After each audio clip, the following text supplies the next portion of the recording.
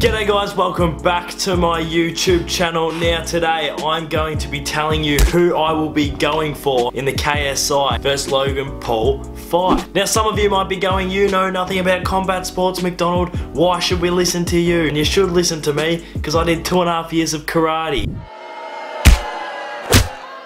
This might sound crazy, but I actually like Logan Paul. I genuinely enjoy his videos these days. I think he's come a long way since the little bratty kid he was a few years ago, living it up in LA. And I'm getting around him. I'm really liking it. And I reckon he conducts himself pretty well. And I think he's got an element of humbleness, if that might just sound crazy. And on the flip side, with KSI, I'm a massive Joe Weller fan. Huge Joe Weller fan, and I thought the way KSI conducted himself throughout that whole thing was very subpar. I think the way he sort of went into the Logan fight last time was a little bit cocky.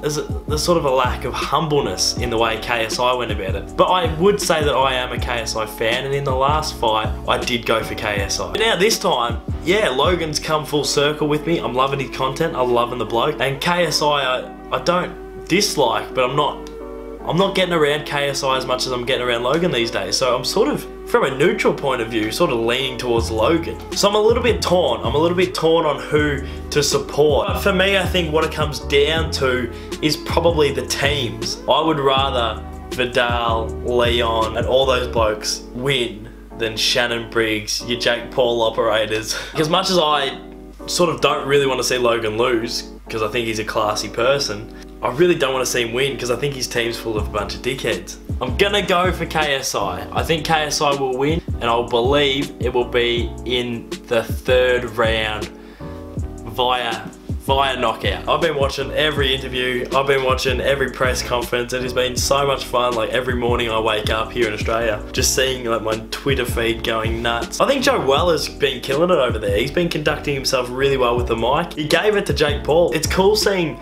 someone as humble as Joe Weller and as down to earth press someone about issues that we want to know about. Like, cool to see those blokes be pressed about things that they don't get accounted for.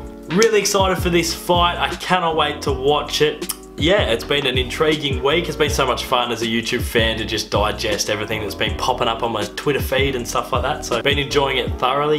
Good luck to both the boys. Mad respect that they're going to go through with it. And yeah, I appreciate all your support, guys. Thanks for watching, and I'll see you very soon.